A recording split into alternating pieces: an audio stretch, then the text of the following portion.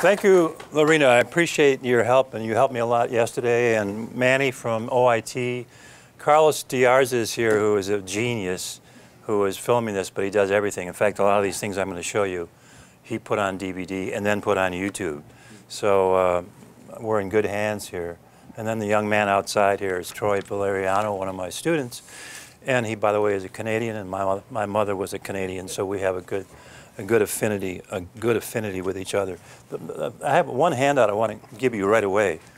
This will be rather chronological, starting from this National Public Radio thing I'm going to play for you, going up to the present. So the order of my speech, where I'm going to give a couple little talks and play some DVDs and things for you. The order is roughly chronological. So let's pass it. Why don't you take half these? I'll take the. This was when the Pope was in Cuba. Oh, you already got these. Some of us did. Who needs these? When the Pope was in Cuba before he came to the U.S. a few months ago, NPR ran this story. They came and talked to me, and then they ran this story. I got a few calls from people all over the country, so I guess it aired nationwide a couple of times as well. It was on the air here in Miami 4 times. I never heard it, but fortunately it was also online. So let me play the story of Father McCarthy. Now, a lot of you old-timers, of course, know McCarthy as the man who founded the university, right? So let's see if we can listen to. I think the guy who did this did a good job. This is, of course, a picture. How's the light here?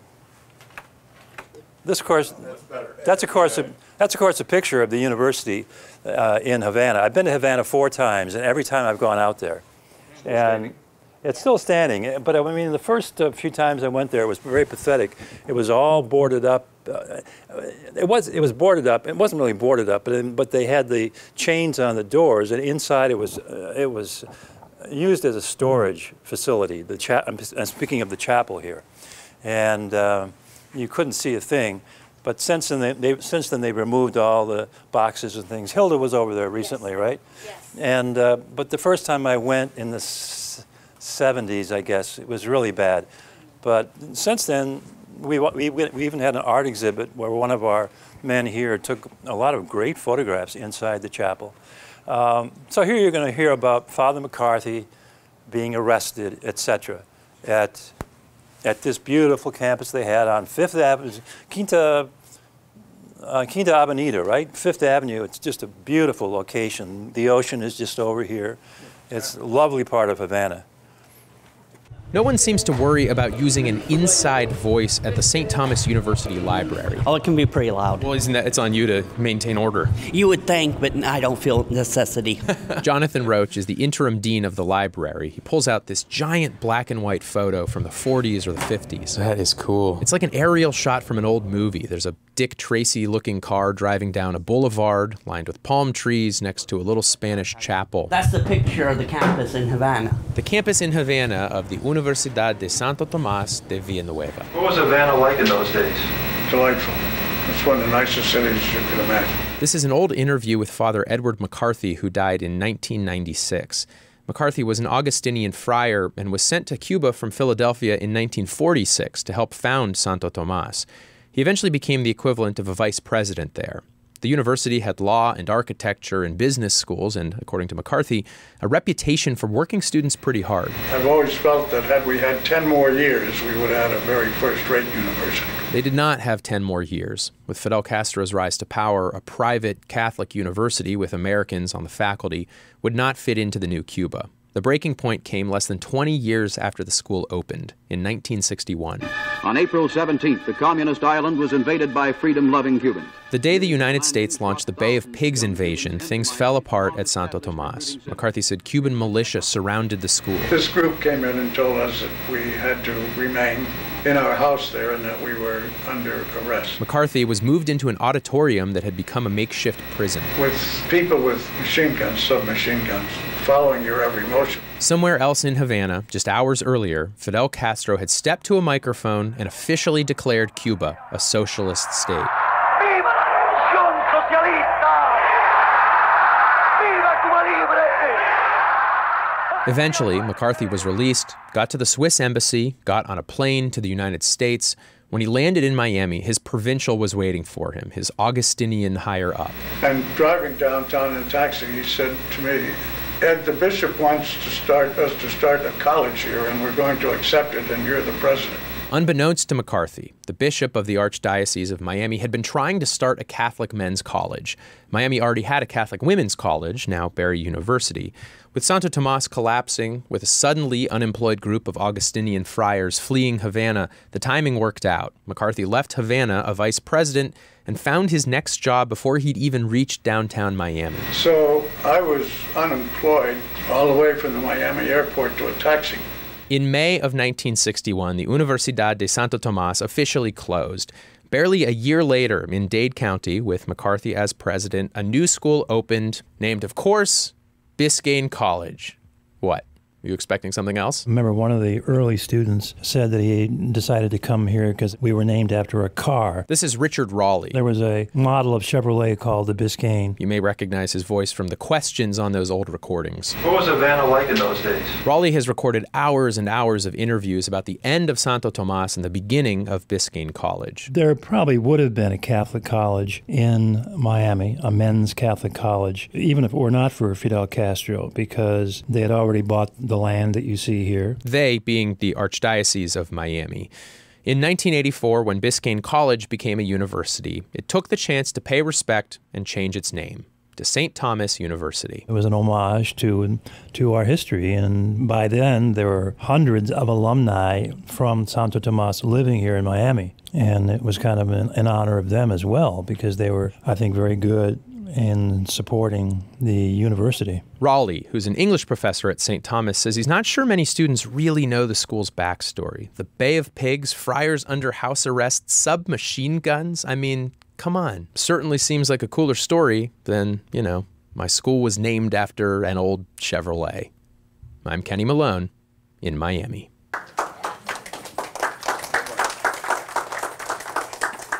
That was taken, when you heard McCarthy's voice, that was from something else I'm going to play you right now, I think.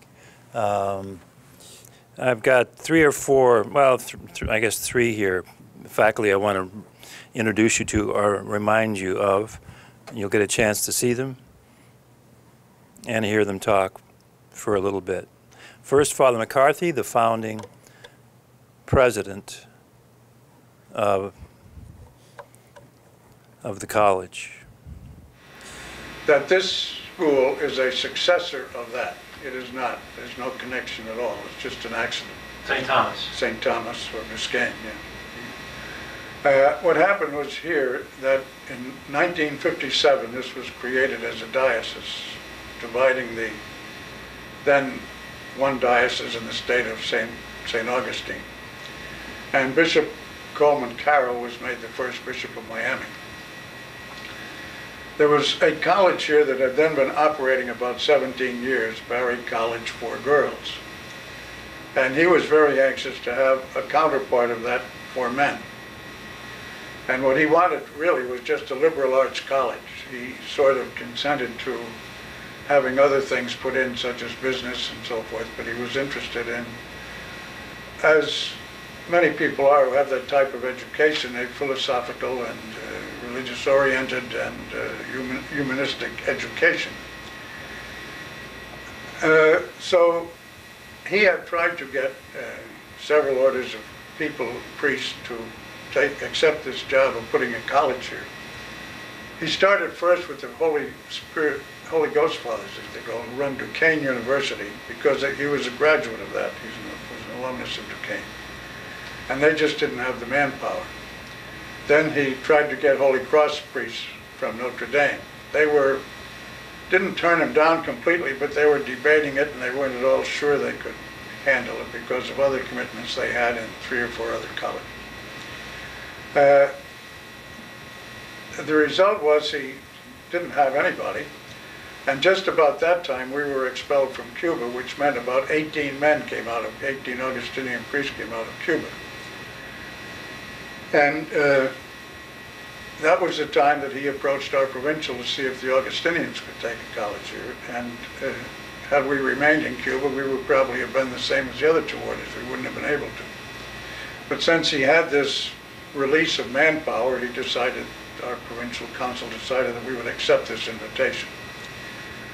So I was unemployed all the way from the Miami airport to a taxi. Because we came out of Cuba one day, and the provincial came down to meet us at the airport here, and had made reservations at a hotel downtown, I think the Columbus.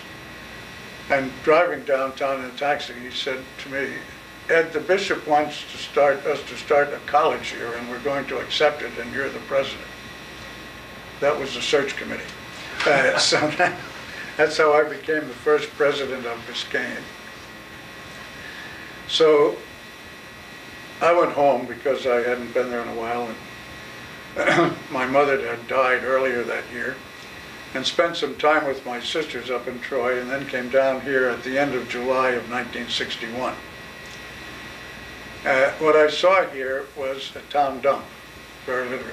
There were no buildings of any kind, of any shape on here. There was one bulldozer down at the south end of the property, digging a hole for what became Pace High School. The school for retarded children on the other side of the property came several years later. On the grounds here were old bathtubs and stoves and junk that people drove by in cars and just dumped here, that's all was the thing. So that meant a cleanup job. I'm going to stop it there. This was we had for a while this program where faculty could apply for a thing called the Sullivan Award, named after Bobby Sullivan, the other priest who co-founded the college. And so I went around and visited some of these historic figures who are all deceased. All but one, I think, are deceased now. And of course, Father McCarthy was probably the first one I interviewed. I have something here kind of strange. You'll think I'm very odd, but if you'd pass that around, there's something in that book that they're peddling out in front.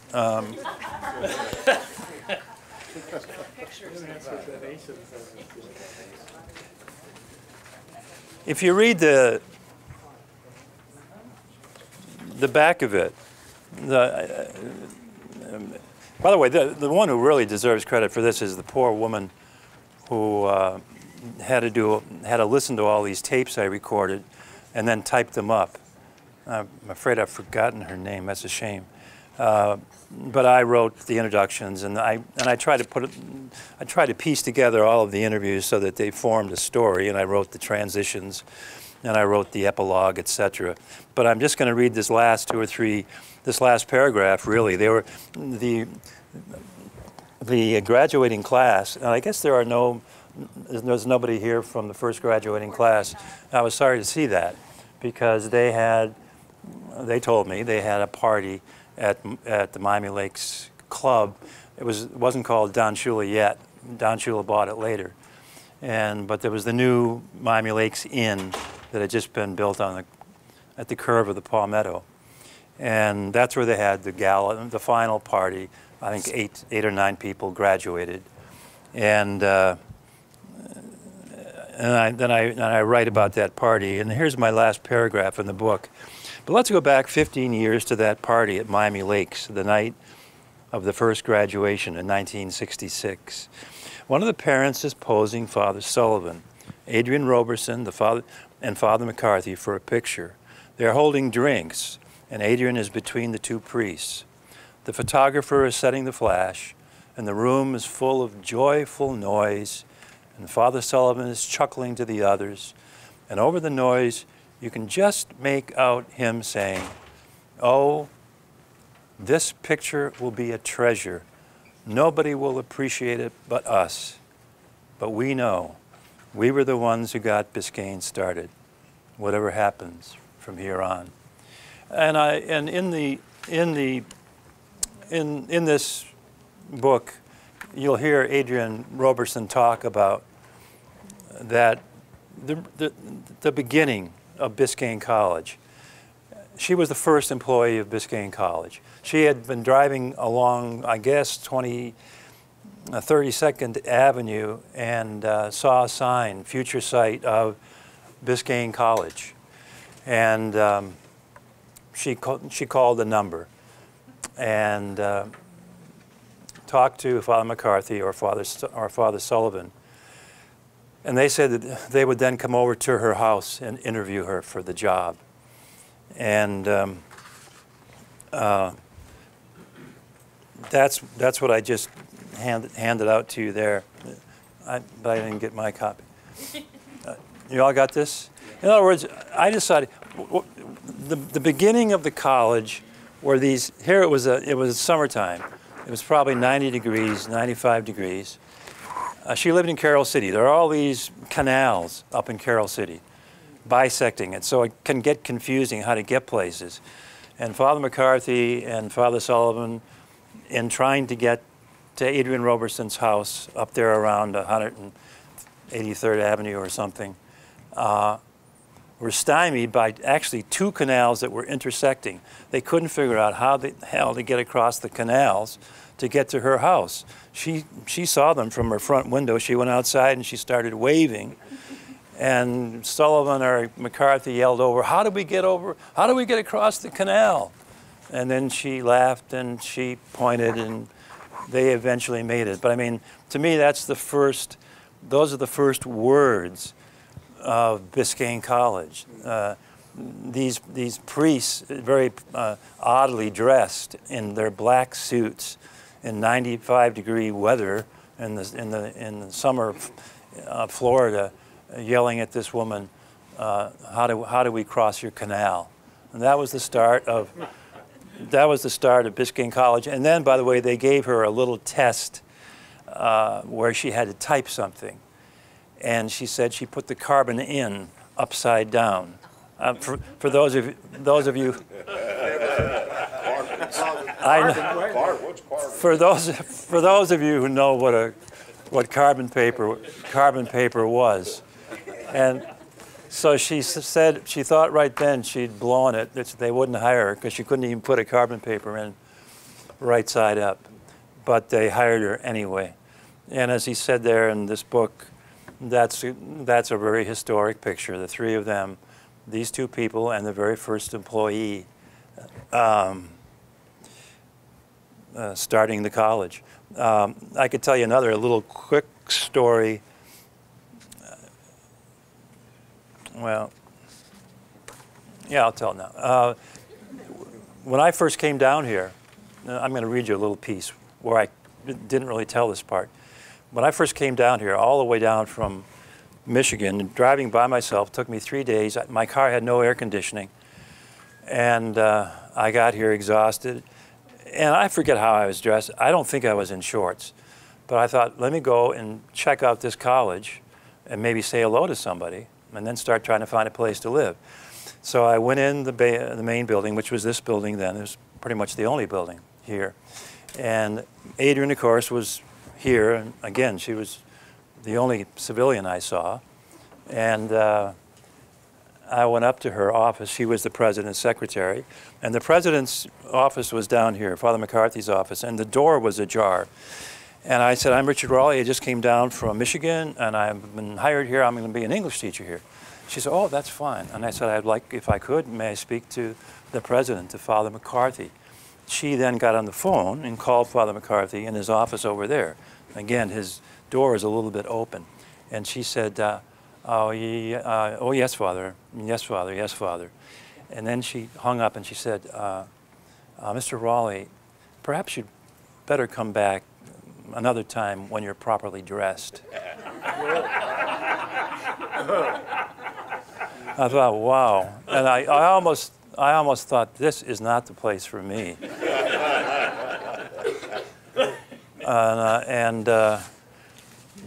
And drove back to Michigan. But of course, then when I went to my first class, which I'll tell you in a few minutes, I found out that everyone wore coats and ties here at Biscayne College, whatever the weather might be.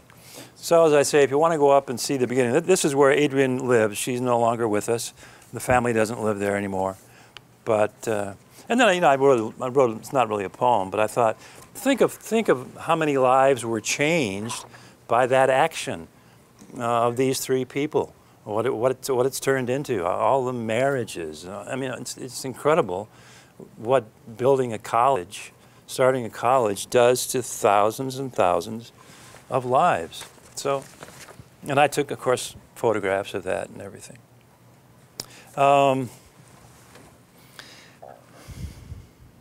Sunscreen. Read sunscreen. How about a sunscreen? Can you, Francis, one of my dearest friends, Frank Helene, is here. Could you open that blind back there? So they can, I want you to look out there.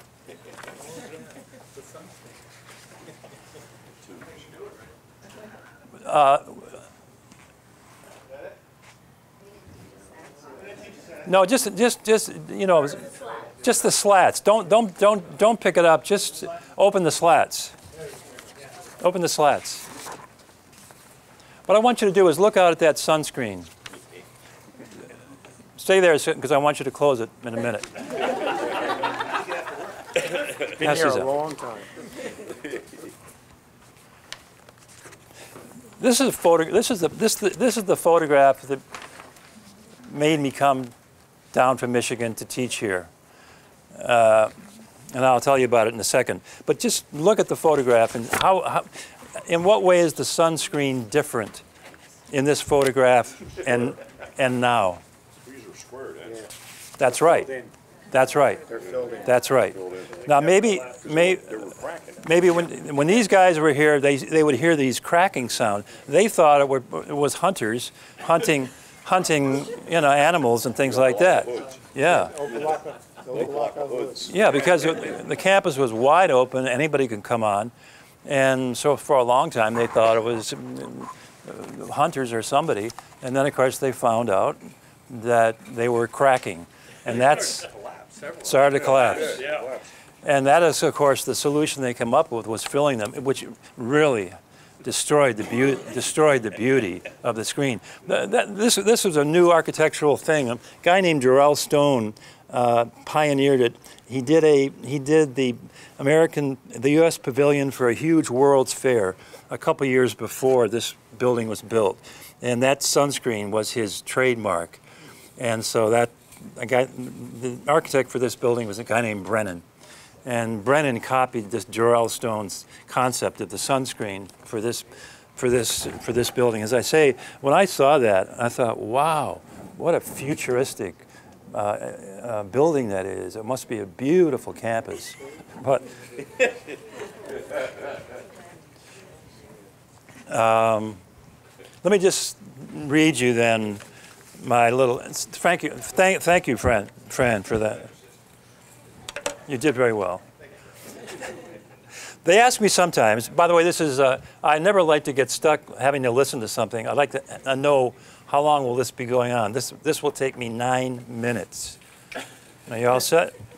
They ask me sometimes how I happened to come and why I have stayed for several decades. I think it was the sunscreen of Kennedy Hall that got me here originally. I'd come down to Boca Raton for spring break in 1966 and visited Marymount College, where a friend had just taken a position. He let me guest lecture his class. Later, we adjourned to the faculty lounge for a coffee. It was there I spied the pamphlet that changed my life. It was titled 4 Catholic Colleges in Florida. And despite the fact that it was a joint venture, it wasn't much of a pamphlet by today's standards. Just a page folded twice with a few black and white photos. But the facade of Kennedy Hall in the Biscayne College section caught my eye with that tile sunscreen that later lost its sleek space-age appearance when they had to fill the tiles with concrete because they were buckling. I was from Michigan, where all the colleges were old, with ivy on the red brick and snow a foot deep this time of year. This Biscayne college looked like a clean, well-lighted place to me. And until that day, it had not really dawned on me that you didn't have to pay to live in this magical Florida, that if you played it right, someone would pay you. When I got home, I decided to write these people with the neat sunscreen on the building named after my favorite president. Well, I guess I played it right because they gave me the job, but when I arrived at Biscayne the following fall, I was a little disappointed to find that Kennedy Hall, while a nice building, was one of only 4 buildings, and that it wasn't even named after John Fitzgerald Kennedy, but after some rich lady who used Mary Kennedy as a pen name when she published her little religious stories in small Catholic publications. I asked Father Skelly, the Augustinian priest showing me around, if we could visit the buildings at the southern end of the campus that I could see across the way. He said, no, that was Monsignor Pace High School. That what I saw here was pretty much what I was going to get. I was feeling kind of bummed out and lonely and tired after the 3-day drive down and the oddly brief tour of the campus. But then I found a brand new apartment house with a big interior fountain near the Westview Country Club to live in, and an open-windowed Florida-style bar, a 3-minute walk down 27th Avenue, where they served you Ballantine beer in 32-ounce frozen mugs for 25 cents. You knew that. You knew that. I thought maybe I'm getting into something good. My freshman students scared me when I walked into class for the first time a few days later. All boys, and all of them wearing coats and ties. It looked like a gathering of child accountants. Maybe they were going to audit me or something. I was pretty young myself, and their clothes were better than mine. I had lost the winning edge. I liked it better back in Michigan, where the students wore jeans and leather jackets from their old high schools, and it was clear who the teacher was. It wasn't long before a few of the young Turks on the faculty convinced the more tradition-bound administrators that all those Madras jackets weren't really that necessary in Florida's 90-plus temperatures. And before you knew it, they were all wearing shorts and sandals and Grateful Dead t-shirts, and some of us wondered if we hadn't made a mistake. We didn't look like Oxford or Cambridge anymore. I think that's the key to the whole thing, how much the college has changed.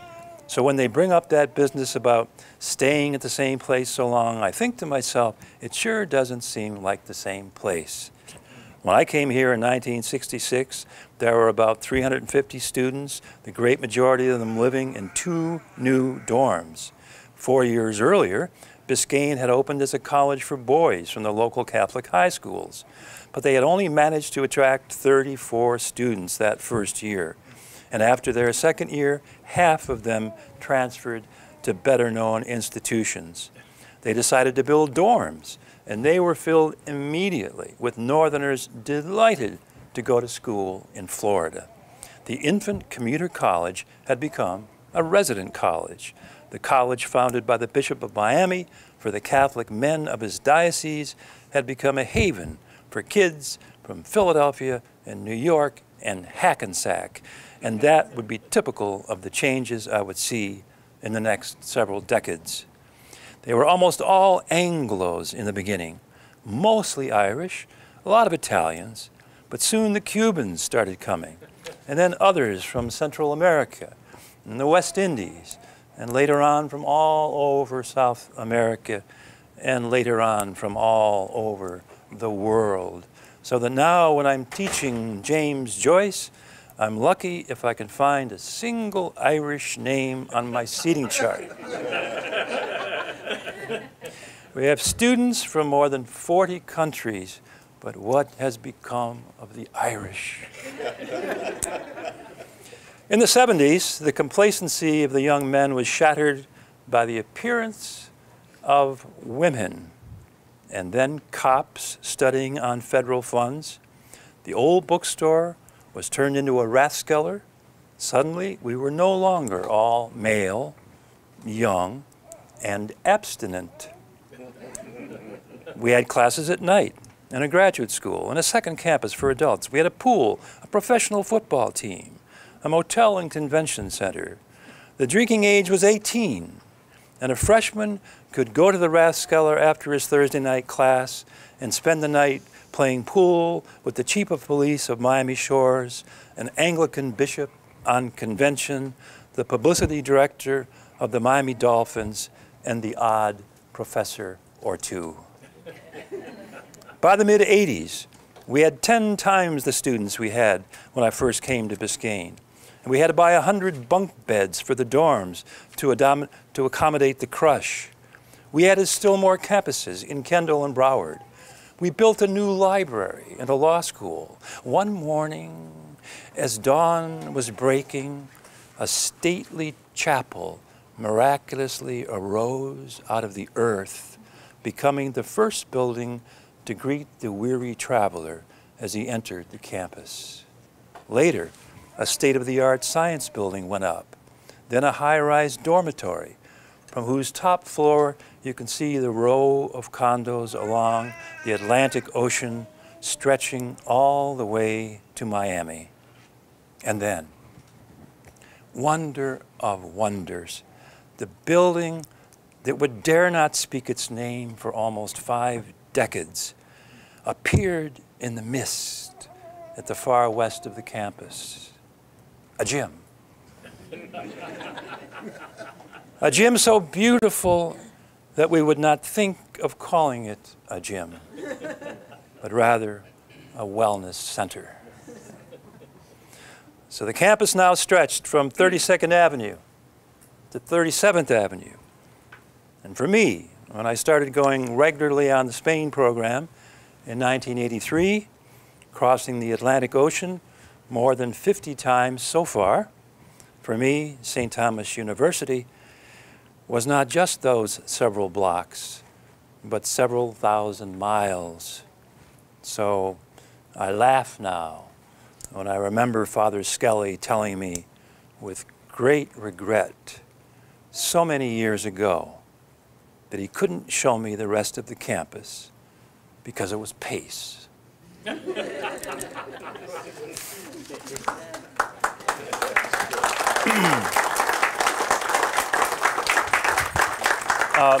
By the way, this is also from my class list from, I think, maybe around 1972 or 73. So you can see the ethnicity of the students. And you'll see maybe 1 or 2 Hispanic names. Changed quite a bit.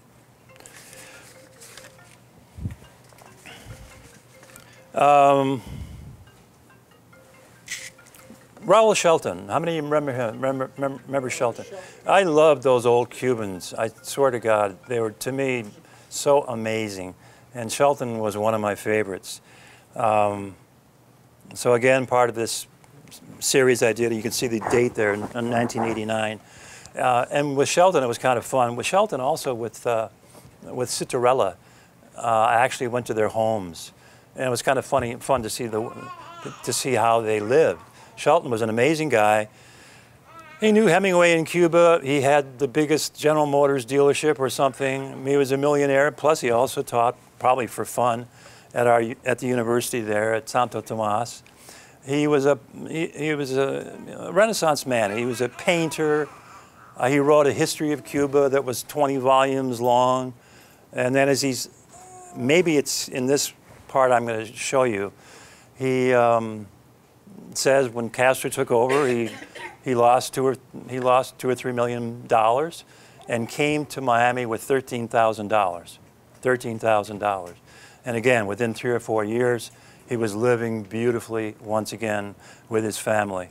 And so I just want to show you, I kind of want to show you his house. He lived in the country club section of Coral Gables, and it's filled with his paintings. And so let me just show you a bit of my conversation at Raoul Shelton's house. And by the way, the first part is really jumpy, but it clears up.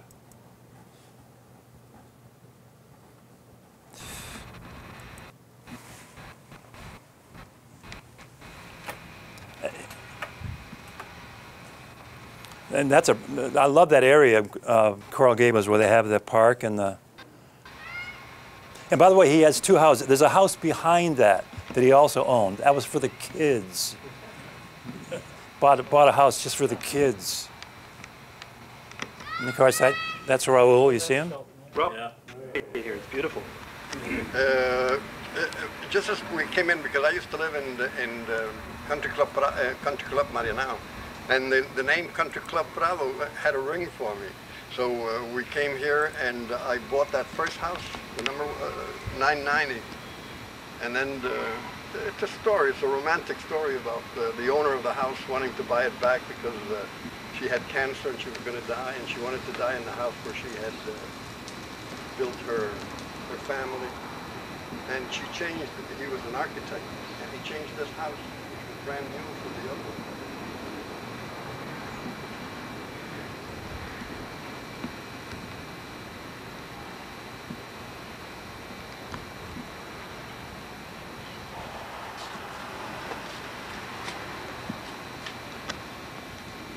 Who takes care of the... You have a gardener? Yeah.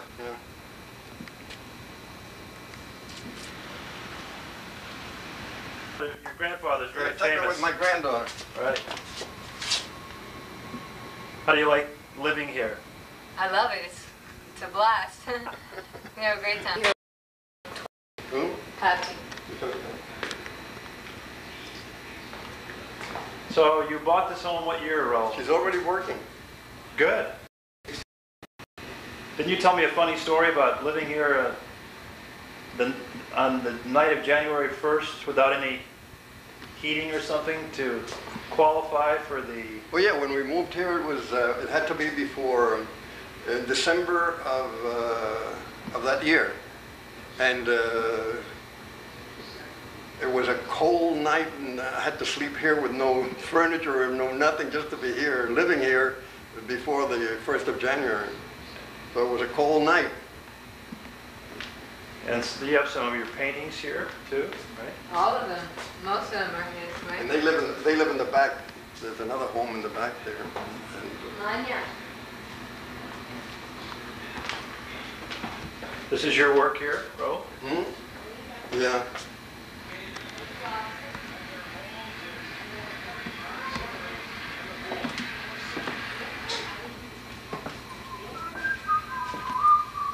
These are also up mine, but you don't want to show that. Sure we do. Well, yeah.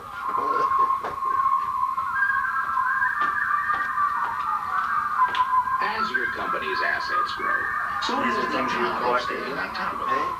What you need is a network to better manage money, people, property, and equipment.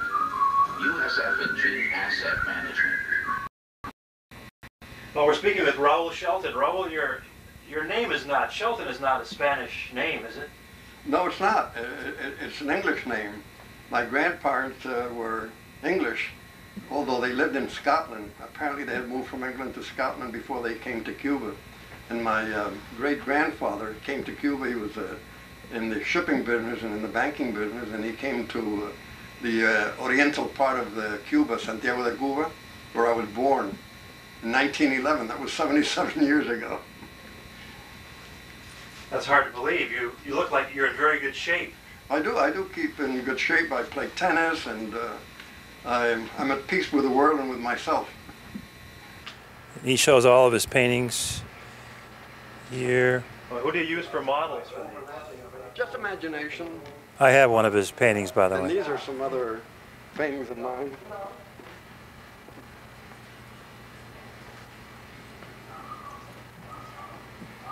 This I like.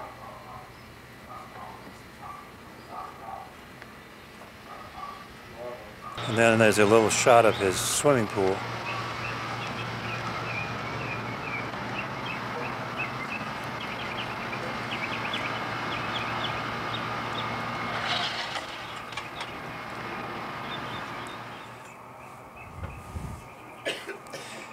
Let's move on. Marie Vargas, one of the most amazing people I've ever met. Everyone loved Madame Vargas, everyone. And she was full of stories. She was raised in France, equally at home in France and Cuba. Let me just say that Marie Vargas is talking here. Her husband was in a Cuban jail for 20 years after they snuck into Cuba with their dog Cinco, and that was the big drama. Her husband's in a Cuban jail. Finally, he got out. We flew up there to Washington to meet him, along with John Zarella, one of our graduates who was in charge of Cable News Network. And it was amazing. He was on the front page of Miami Herald the next day because he spoke. Jesse Jackson was the one who got him out, but he was the most important of the political prisoners of that bunch. So it was big news. But the tragic thing, I don't even want to mention it because it's so awful, but they had a horrible accident, and Marie and her husband was driving just a few years after he got free from prison and came here to Miami. And I visited her in the hospital, and I swear to God, I prayed that she would die. I did not think she could recover. She was unrecognizable. It's amazing what bruises can do to the human body. And what you're seeing here is Marie 3 years after that accident. And in the film, which I urge you, in this video, which I urge you to watch, she describes all the reconstructive surgery she had to have at the age of 69. Her whole face had to be reconstructed, etc. And you're seeing her now after all of that horror, and she's just so beautiful and lovely. She loved the boys especially, and I think it's cute at the end here if I can do it. I'm not sure I can. As she leaves her classroom, these good-looking young men come up under both of her arms and escort her out. It's just, to me, a cute scene.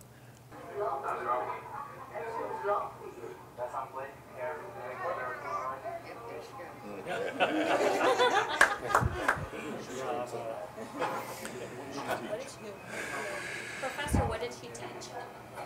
She taught humanities and French. What was the title, Madam? Well, because she was French. Yeah. But a million stories about Madame Vargas, I'll tell you.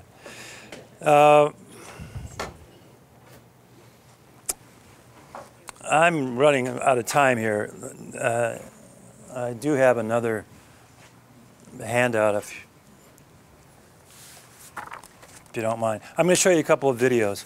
I think you might enjoy them. A few of you are in them.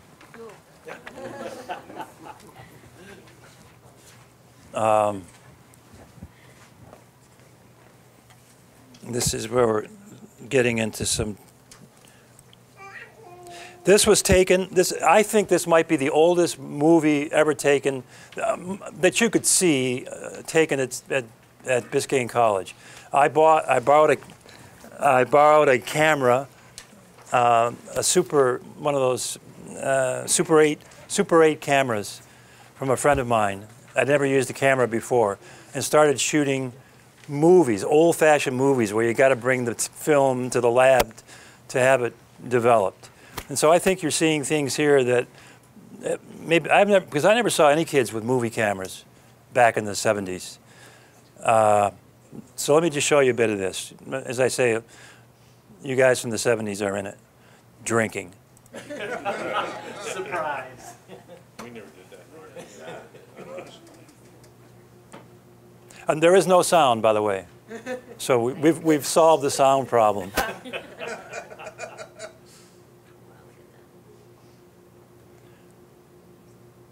It started raining, so they got in their Volkswagen to get out of the rain. Notice they're all carrying beers. Now you'd probably be expelled now. Yeah, see that? You can see how expert I was at my photographer. Yeah. But that's a baseball game. I'm going to fast forward through most of this.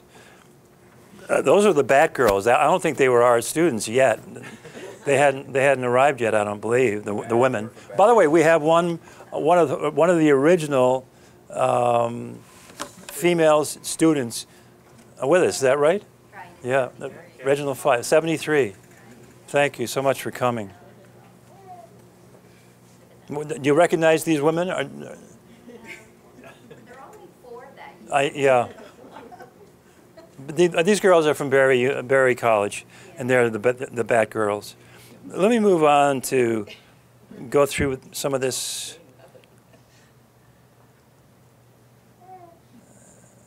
What was that? Oh, that was calling her too. This is interesting. This is footage of us playing at University of Miami, and my friend Frank Colleen, who's in the back row here, was one of the top hitters on the team, and his buddy, who he still sees, Joe Croak, actually beat the University of Miami in this game. So that was historic. And then Joe was the first pitcher to win 7 games.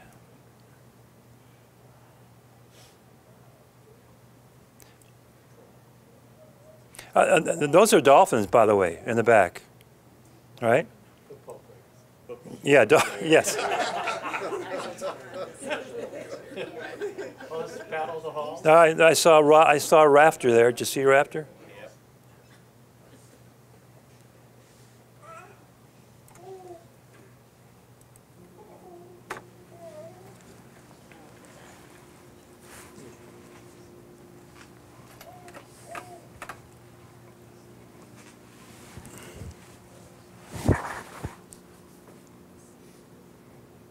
I transferred this from movie film to a VHS cassette, and then I transferred it to a DVD. The pool was quite new then. Well, you go out to the pool now, you see very little activity, but you guys use it a lot. Notice how they did not a drop. Yeah, they're all Huh? There he is. Here he is. Here's the man.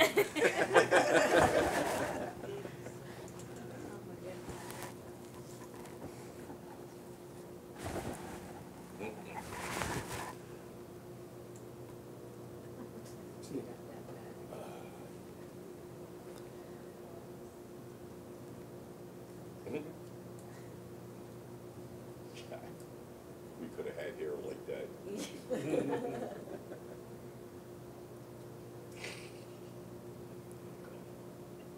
They do another one of those pyramids, I think, which is pretty good. Don Shula's office was right there. He came out one day and he said, "Man, college isn't what it was when I was in school," because they had a bar, an open bar out there.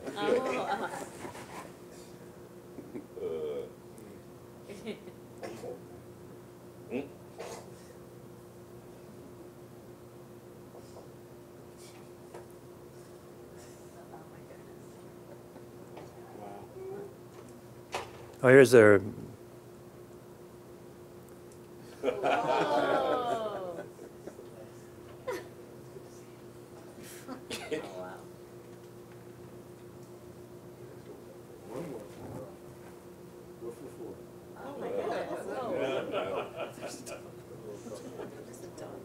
Can you guys still do that?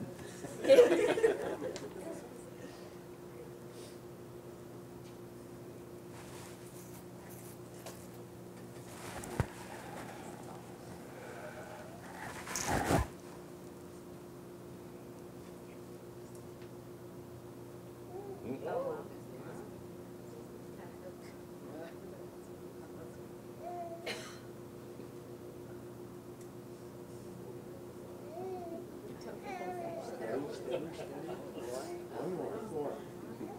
for 4. Here we go.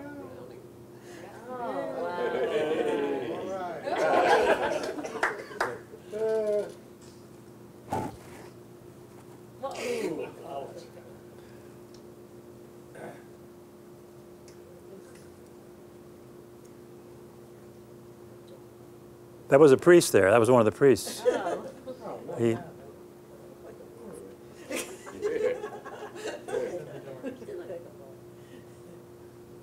these are the guys giving speeches in my speech class.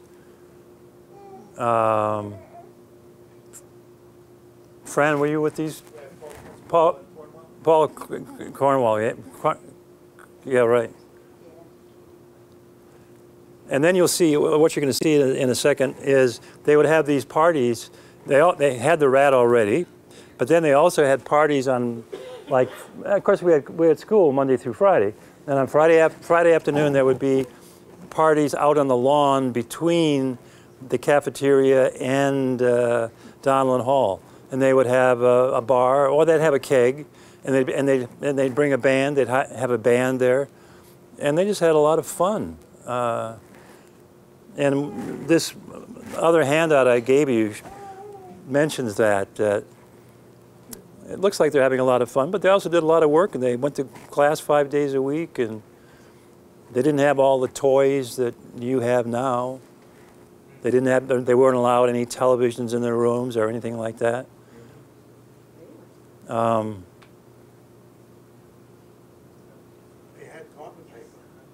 They had carbon paper, and they knew how to put it in.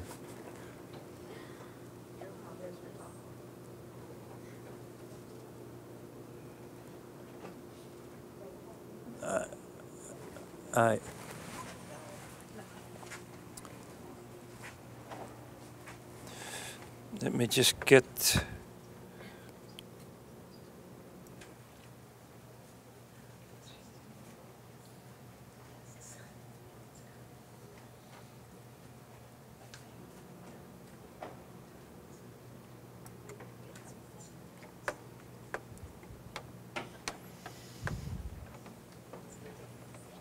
Richard, what year was this? 73. I cannot drag this thing. I want to show you the party on the lawn.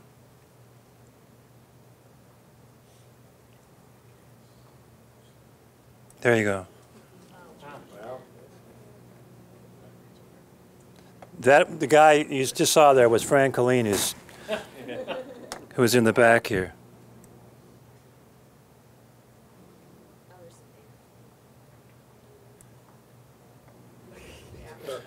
There's your friend Turpak, right?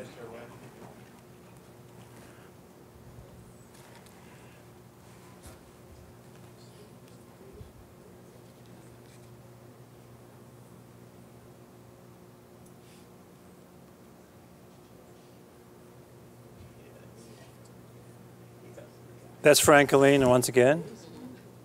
You're in all these, Fran. There's the band they had.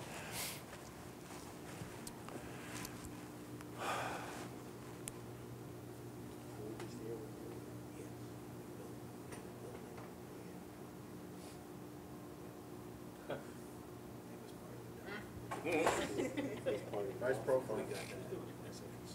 Fran?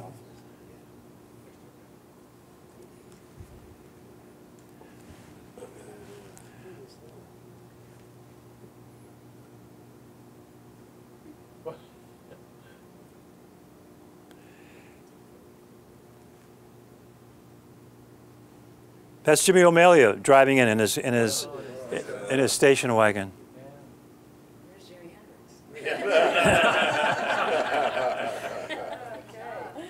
It's like my father-in-law's station wagon. Oh my God. How come they got like all on the grass? Oh, he's not. We gotta put it He's got a hole in Yeah. the chimney.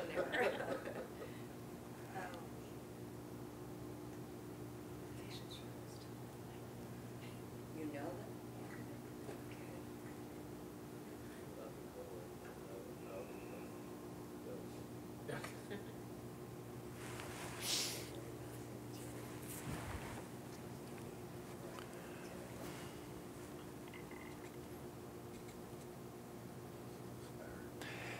Yeah.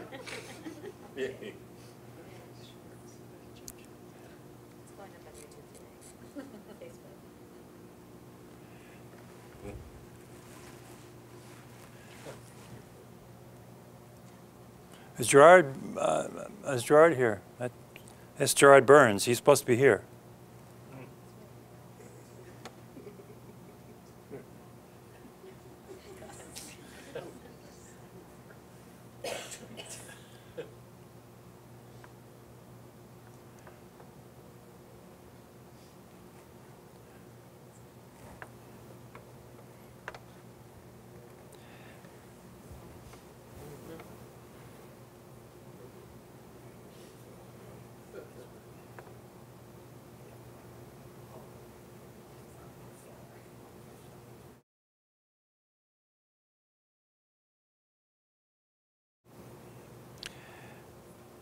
Listen, I'm really sorry. I have another video I wanted to show you, taken with the first video camera I bought, which was around 1986, and that was going to be my next video, and there's some funny stuff in it, like going to an some of the kids had an eviction party. They were evicted from their apartment house in Miami Lakes, so they invited me to their eviction party.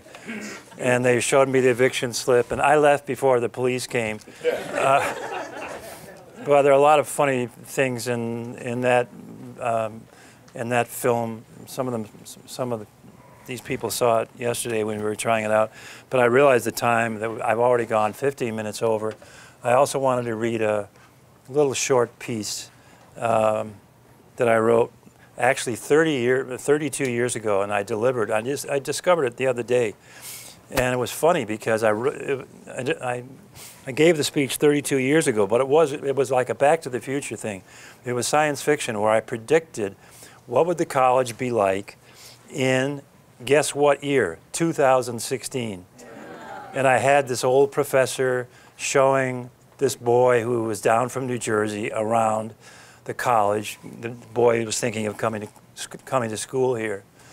And the old professor shows him around, and it's a beautiful piece. I choked up in reading it because I thought, and looking at it, I thought, my God, this old man who I wrote about 32 years ago is me. It's become me, and it ends with him saying how much he enjoyed all the years he spent at Biscayne College, St. Thomas University, as he waits for the train home, which at that time, by then we had trains. It was kind of fun to see what I predicted. We had students who had been the presidents of Cuba. We had one of our graduates worked for the Foreign Service on Mars. I mean, it's a cute piece. Maybe I'll mail it to you or something. But I really think I'll get in trouble if we go on much longer. Thank you very much for coming. I really appreciate it. Yeah.